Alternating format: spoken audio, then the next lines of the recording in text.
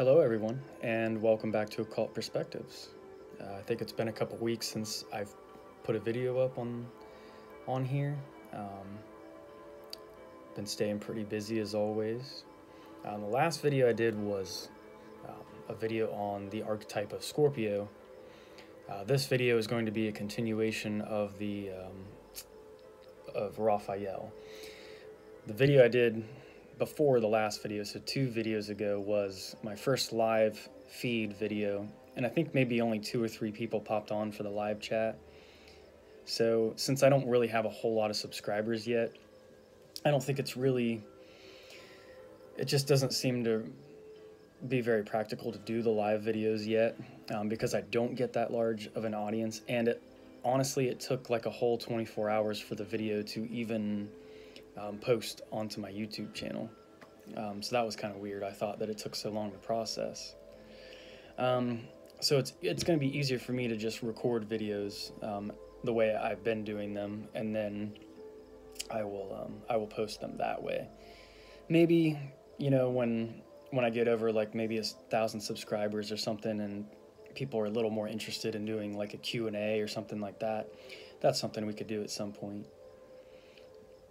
So getting straight into Archangel Raphael, and I just called upon Archangel Raphael a few minutes ago to help me with my chronic pain that I've been dealing with for quite a while now. So before I even get into this video, let's go ahead and take a moment to call upon the healing energies of Archangel Raphael for his assistance in healing us at this time. These are kind of turbulent times in the world, so it's good if we can just slow down and really ground ourselves in the moment and move forward with peace and, you know, ease. Let it be easy, not let everything be such a burden or painful. We call upon Archangel Raphael to help heal us, of the things that are maybe holding us back, that are, you know, preventing us from being healthy. Archangel Raphael, we call upon you to heal us, to heal our loved ones, and to always be with us, help protect us. Of course, we know your energies are working in unison with Almighty Source, the mind of God in the Empyrean heaven. You are an agency or a regency of that divine source. You work under the auspices of the Supreme One, great awareness, bringing us all healing light. Thank you, Source, and thank you, Archangel Raphael, for healing us and for being present with us at this moment during the making of this video. Be with us as often as you can. Help heal our loved ones, keep our families safe and protected. Thank you. Amen. So mote it be.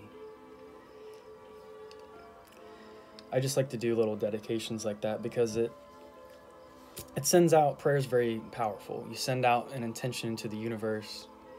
You know, you try to visualize the healing happening as best you can, as if it has already taken place. You are already thanking Source for it having taken place. Feel that gratitude and feel the healing, and you can start to feel that instantaneously. Most of you on this channel are, you know, into ceremonial magic, and that's part of the reason why I want to cover the lore of Raphael more, because, you know, we always call upon him in the LBRP. He's one of the 4 major elemental archangels, so it's good to know a little bit more lore about him. Just once more, I'm going to read from Damien Eccles' Angels and Archangels. If you don't have this book, I highly recommend that you get it. The difference between angels and archangels, I've stated this in videos prior, but I figured it would be a good idea to review it once more. Angels are almost pure energy, whereas archangels are the powerful, intelligent forces that direct that energy. An archangel also means chief angel or angel in charge. Now we know that there's like when we, like Paradiso and Dante, we know that there's a hierarchy of angels in that final sphere of heaven. I don't know if it's the zodiacal or if it's Kether, the Empyrean. But anyway, the different hierarchical structure of angels, seraphim are more, I think they're maybe like one of the top angels, and they're right around the throne of God, and archangels actually come like 7th in that ranking or something. But to me, the reason that the archangels are so powerful is because they are kind of more in the middle. They can be more mediators between the physical realm, Malkut, and the Empyrean heaven. Real quick, I do want to make a shout out to check out a YouTube channel called Magic and Music. They have LBRP music, they have Middle Pillar, ritual music, and that's what I'm playing right now. The last video just ended. They're really beautiful. They have beautiful sounds. They kind of can take you to those other realms, and I highly recommend using this music for meditation. Getting back to angels and archangels real quick. So the angels are the pure energy, whereas the archangels are the powerful, intelligent forces that direct that energy. When we talk about the raw planetary energy of Jupiter, for an example, we're talking about angels. That would be the Archangel Zadkiel, who rules that sphere. When we talk about the consciousness or intelligence governing that energy, we're talking about archangels. So the raw planetary energy of Jupiter is the angels, not the archangels. But the energy or intelligence, the consciousness or intelligence that governs the energy of that planet would be the archangels.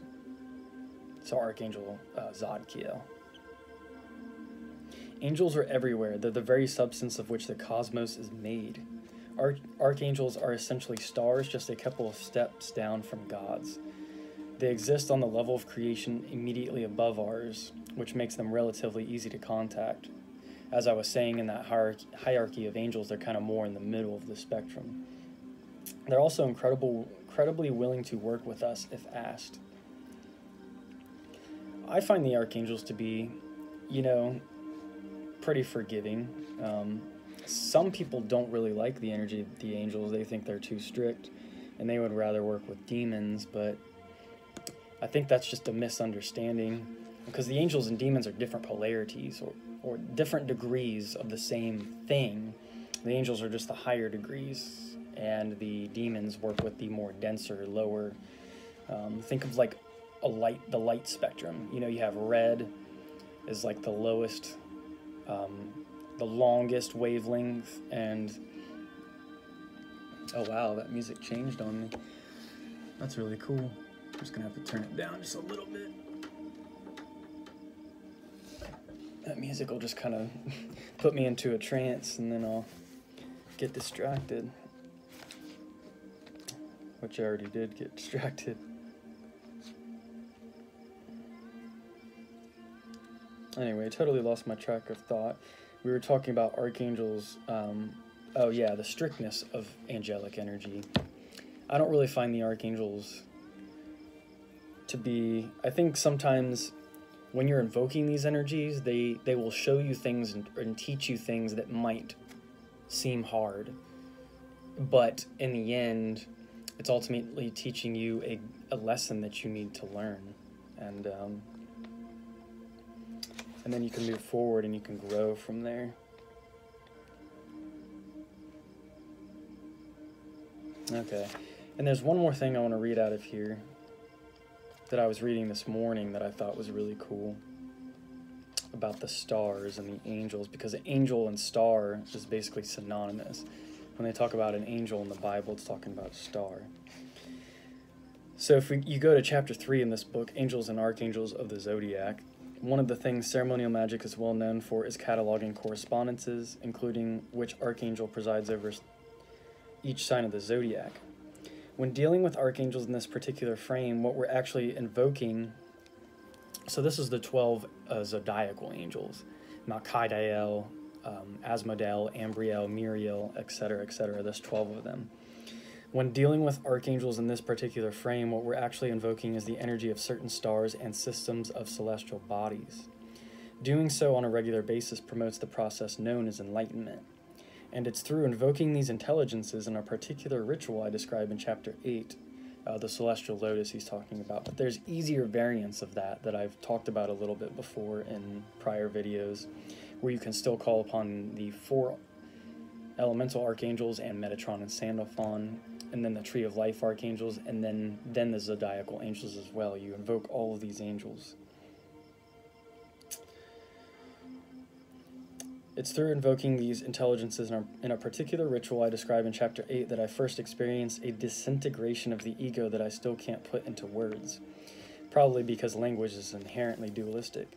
You'll also find the angels and archangels in this chapter and their associated tarot manifestations in Chapter 4. It may sound like something cheesy you'd find on a greeting card, but it's true. We come from the stars. The light of stars comes from the nuclear fusion taking place at their cores, and it's the same fusion that created most of the elements we find in the known universe. Due to our quantum entanglement with these celestial bodies, we're forever connected to them and capable of drawing energy from them. For the longest time, the techniques for harnessing and applying celestial energy have been passed down from master to student, mostly in an esoteric manner. So I thought that was really cool. And then he goes on to talk about how the different animals, like Noah's Ark and all that stuff, and when they're talking about the animals in the Garden of Eden too with Adam and Eve, it's all star stuff. It's talking about the constellations. It's all emblematical of that.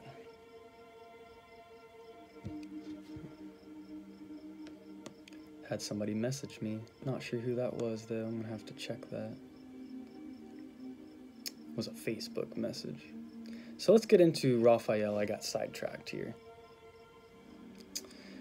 So as we said in the prior video, Sarah was suffering from a curse of the demon Asmodeus because she had married 7 men, and then they all ended up dying. She prayed to God, and she prayed for 3 days straight, this time around. In this version of the story, Tobias is attacked by a monstrous fish. It's slightly different than the last version, because I was getting this information from 2 different videos on Raphael. You can use the fish parts to heal the sick and the wounded. So not just to banish away the demon.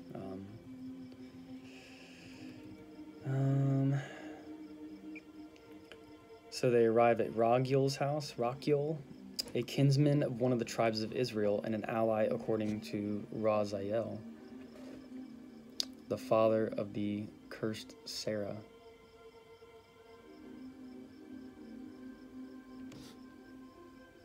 I wonder if I meant to type Raphael or Raphael there. I don't know why Raphael is in there.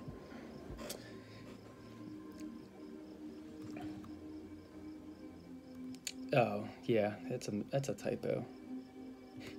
I meant to type Raphael.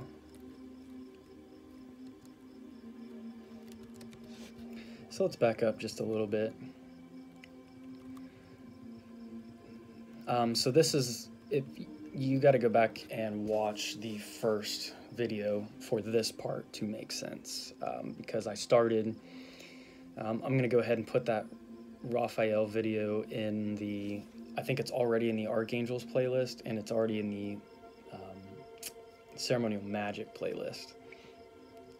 So if you go back and watch that video, at the end of the video, Tobias had stumbled across a beautiful man who he asked to serve as his guide. The man introduced himself as Azariah. That's the underworld name of Raphael. And he agrees to help Tobias. Sarah was suffering from the curse of the demon, as we said before. When she prayed to God, she prayed for 3 days straight. Tobias was attacked by a monstrous fish. They arrived at Raguel's house, or Raguel, a kinsman of one of the tribes of Israel and an ally, according to Raphael.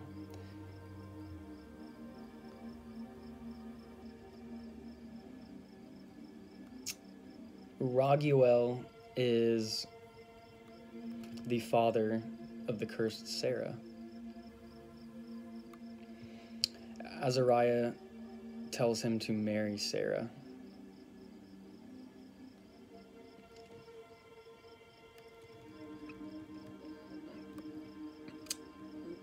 Because Sarah was so scared of getting married again, but Azariah goes ahead and tells Tobias. Sorry, I took such bad notes on this. I thought I would be able to get through this a little bit better, but it's hard to decipher what I typed down. So Tobias is scared of marrying Sarah because he thinks that he...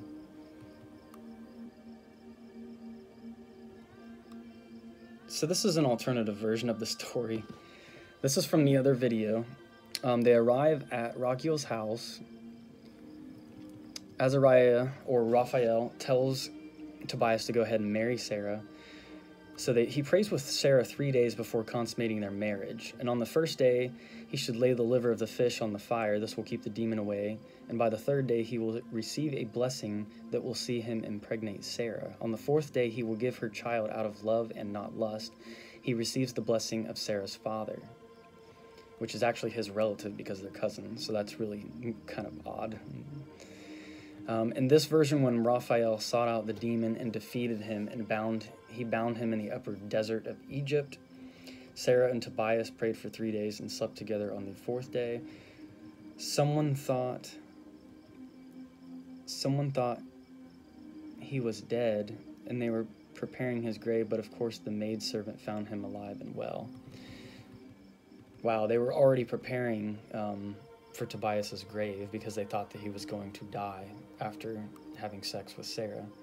But he had survived because they burned the fish.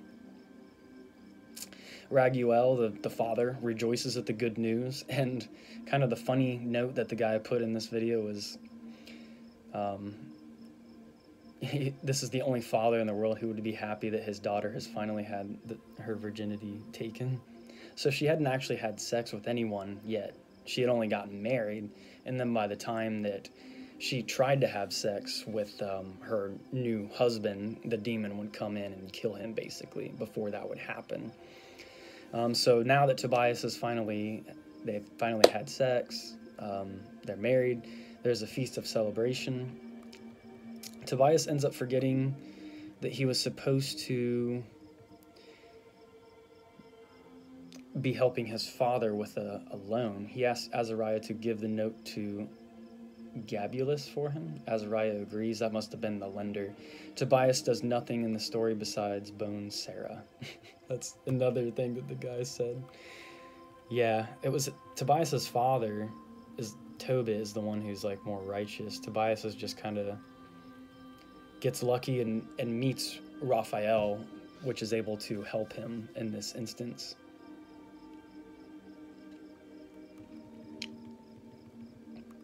Tobias doesn't even send word that he's okay to his father. Raguel offers to send a message, but Tobias says, nah, I'll do it myself.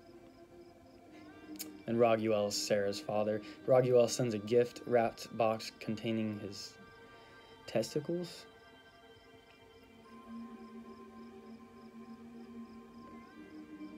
It's kind of weird. That was one of the interpretations, though, that it's either myth and mythology or legends of history. There's 2 YouTube channels that are very similar, and those are the 2 that I get a lot of information from. Legends of History and Myth and Mythology Explained, I think those are the 2. It's one of those guys. They're very similar in the work that they do.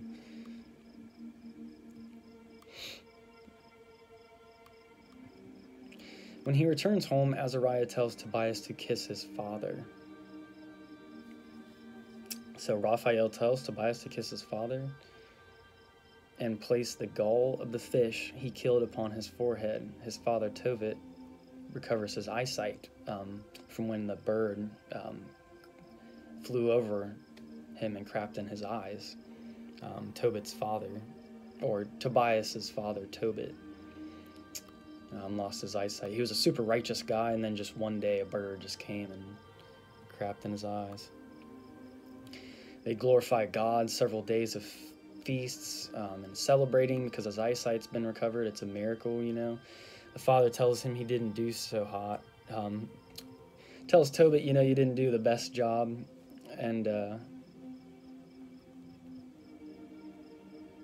tells Tobias. I get Tobias and Tobit mixed up continuously. So Tobias is the son. Tobit tells him he didn't do such a great job, and that he should give something to Raphael or Azariah, you know, for everything he did for him, because he is basically the one that helped Tobias with everything. Azariah finally reveals to them that he was the Archangel Raphael, because they had no idea up to this point. They just thought he was a really intelligent, good-looking guy, and had been sent by the Lord. But now that they had passed the test of righteousness, Raphael came to heal and deliver the demon from Sarah, or from the devil, it says. He says, I am the Archangel Raphael, one of the 7 who stands before the Lord. Tobias and his father fall to their knees. Raphael says, fear not. It is time for me to return to him who sent me and record this story. So Raphael's going back to heaven, and he says, record this story for me. And that's how the book of Tobit comes about. He disappeared, and they spread the story. So now I'm going to cover a little bit of lore from Raphael in the book of Enoch. And then I'm going to go ahead and end the video. I'm basically just going to read what I have here in the notes, and then go ahead and wrap this video up, because I don't think I have too much time left, if I can actually make it through all of this.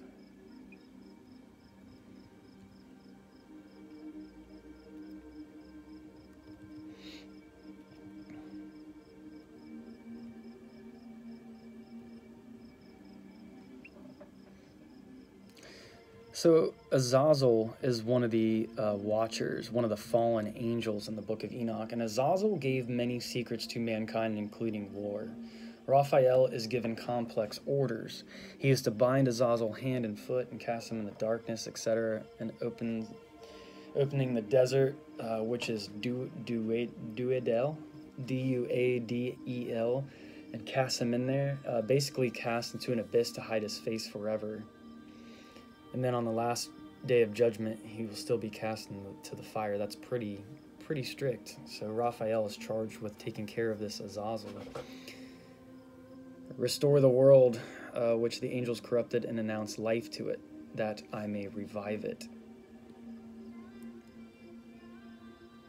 So that's God commanding Raphael. Raphael here and in Tobit, Raphael here is very, vengeful, and in Tobit he's friendlier. This is a fiercer side of him. In both stories, Raphael is responsible for binding a demon, Asmodeus in the book of Tobit and Azazel here in the book of Enoch. And he is also a healer in both instances. Raphael heals the whole earth in the book of Enoch, which has become corrupted by the Watchers and their spawn. Reforms it back to its original state. That's kind of like the whole metaphor of the Garden of Eden. Perhaps Raphael was in the Bible, but was in another form, so we don't know who he was. So he could have been in the Bible, but it may not have mentioned him by name, because he is a shapeshifter, and he is associated with the serpent and the caduceus wand. The Pool of Bethesda, if you're familiar with the Elder Scroll games, or just the Bethesda company in general, they do software for video games such as the Elder Scrolls 3, I know for sure. I don't know, I think Bethesda did Skyrim too, I'm pretty sure. But that's actually from the Bible, the Pool of Bethesda, where several disabled people lay in wait. They lay in wait for the movement of the water, a sign thought to signify that an angel was descending upon this area, and anyone who went into the water would be miraculously healed. So it was a healing pool. This pool has 5 porches. Raphael is associated with this story of being able to heal people that were in this pool. Give me just a moment.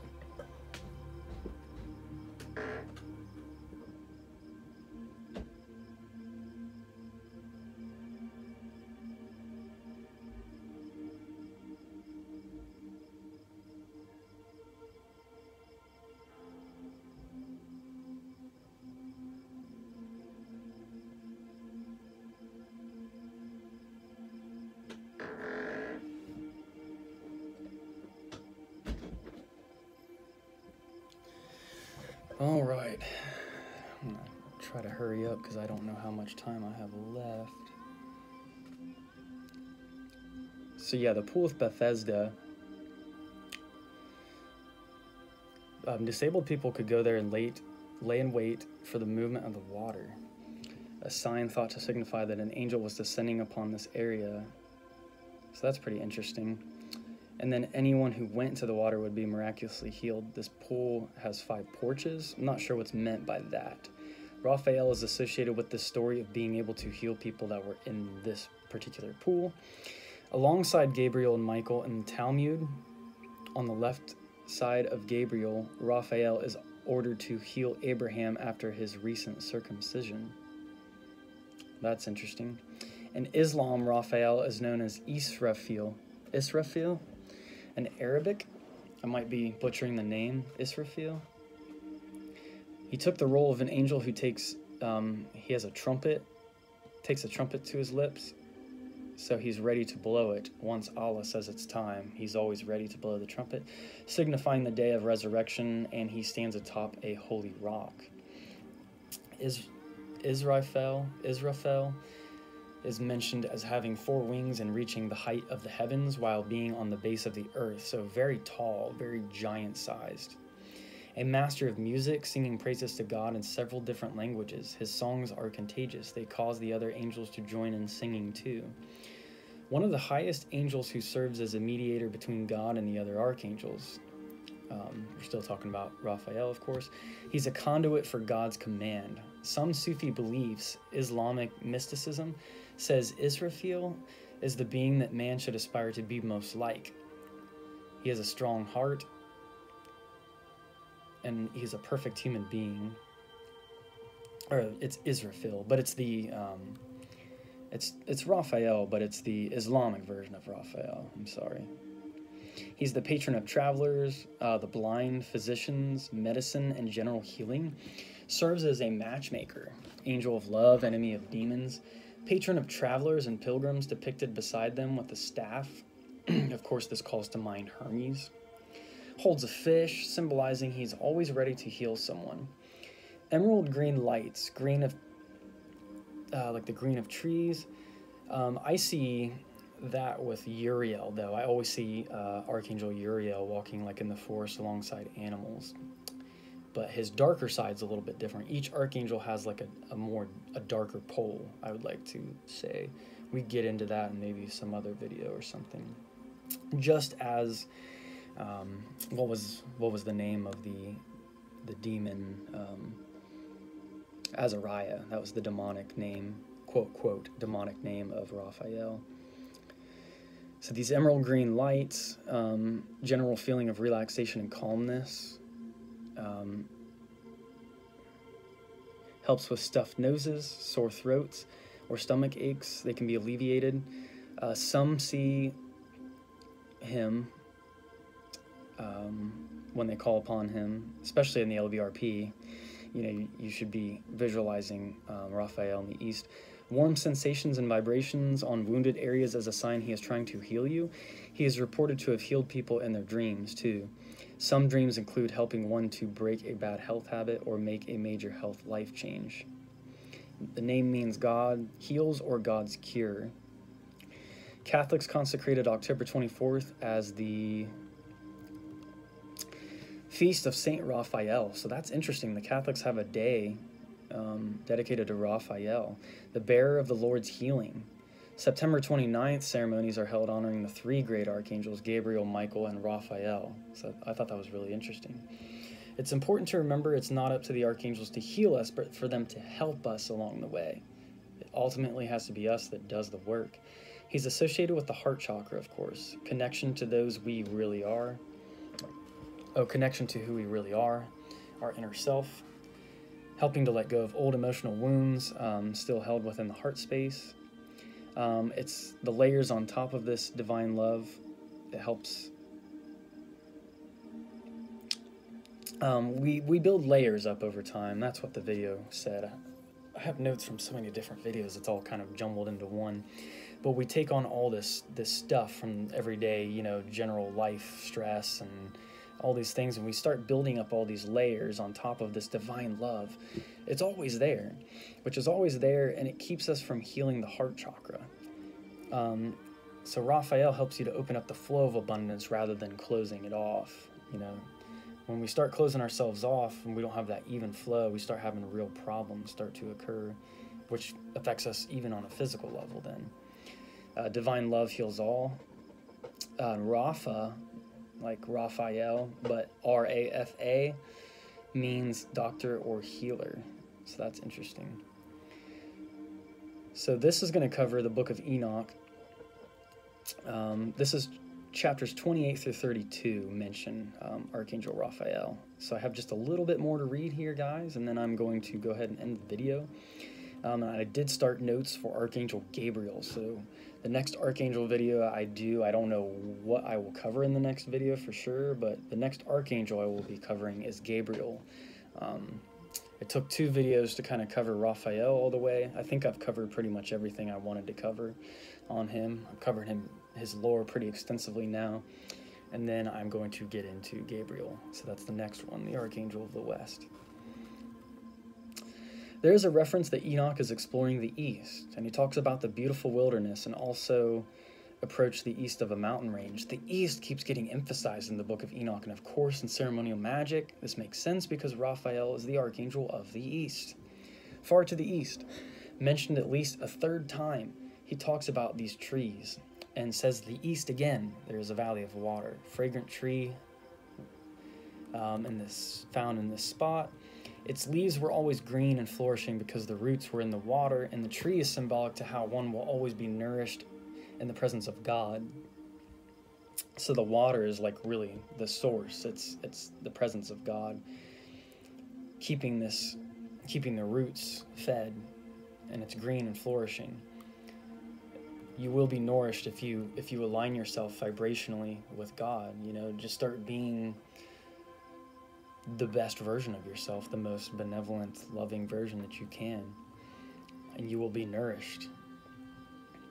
Another east reference: these trees have nectar, and there are other trees beyond, aloe, etc. Many trees, they produce the sweetest of odors. After the fragrant odors, looking towards the north over the mountain, of course that's associated with Archangel Uriel, the north. So it makes sense that there's mountain ranges there. Then he went over the summits towards the east again. So he passed over the angel Zodiel. And he's passing over the sea.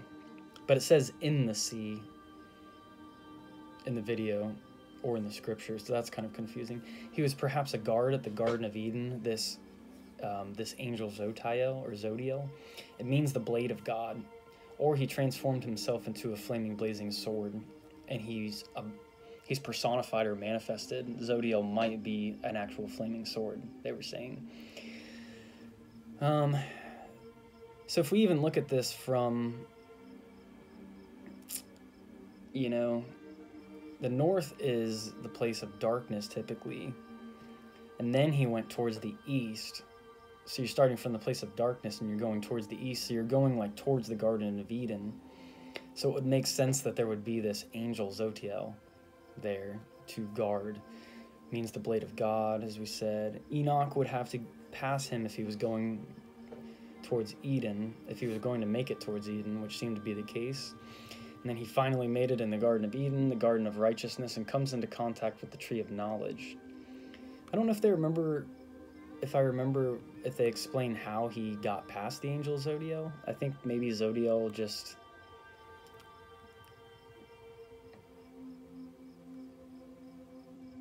I don't know. I guess he just saw that Enoch was righteous, perhaps, and that's how he got past.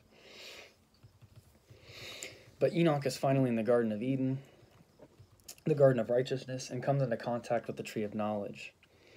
Many large trees of goodly fragrance, very beautiful and glorious, and he sees the tree of wisdom. He does not eat from this tree of knowledge. And I think the tree of knowledge and the tree of wisdom is the same thing. I'm pretty sure it's referring to the same thing. Oh, these dang ads. When will they ever understand how the world's just so silly sometimes? Forget them not. They know not what they do. I will leave it at that. Raphael starts to tell him about the tree of wisdom. Yes, the same tree. They are the same tree, the tree of life. So Raphael is here in the Garden of Eden. He's recounting the story of Adam and Eve to Enoch. Enoch keeps pointing out how beautiful the tree is. It was not the tree itself that was tempting, but the serpent, which is absent from this chapter. And that's what ultimately tempted Adam and Eve. It's not that they just came up to the tree and the fruit was hanging there and they're like, oh my gosh, I gotta have it. There was the temptation of that serpent in the story. Hard to say if Adam and Eve would have eaten it without his interference. That's an interesting thing to think about. If they would have been accompanied by Archangel Raphael, would things have been different? The voice of reason, that's the element of air, intellect, may have saved them. He chaperones Enoch through the garden. The whole idea is akin to ritual, like especially Masonic ritual, and I think there's even older versions of rituals where they play out theatrically, being in the Garden of Eden and stuff. There's various mystery schools that have done this. I think even the Mormons possibly do something like that. God may have sent Raphael to watch over Enoch, but it is unsure. So Raphael may have already been there in the Garden of Eden, and then he helps Enoch not become tempted by the fruit this time. Or he's just already there. So, but yeah, he ends up helping Enoch out, making sure that he doesn't eat from the fruit, of course, because he tells him the story again, even though Enoch was already aware of the story, but he had to remind him because the fruit was just so good looking. So, all right. Hopefully this video was not too rambly and I wasn't jumping around too much, but I just wanted to get all my thoughts out on Archangel Raphael, compile all this information from the different sources and give it to you guys on this channel, Occult Perspectives. Thank you so much for tuning in. It means a lot to those of you who watch this channel and who have subscribed and continue to help send positive energy. And please continue to help send me healing energy as I try to work through some physical things. I just need to stay strong for my family and stuff. I think my son may still be napping. He has not cried yet, so I'm going to go check on him. He's just in the other room out there. So peace and blessings, everyone. Hope you enjoyed this video. Please subscribe if you haven't already. Click the notification bell and give the video a like. Take care, everyone. Love you.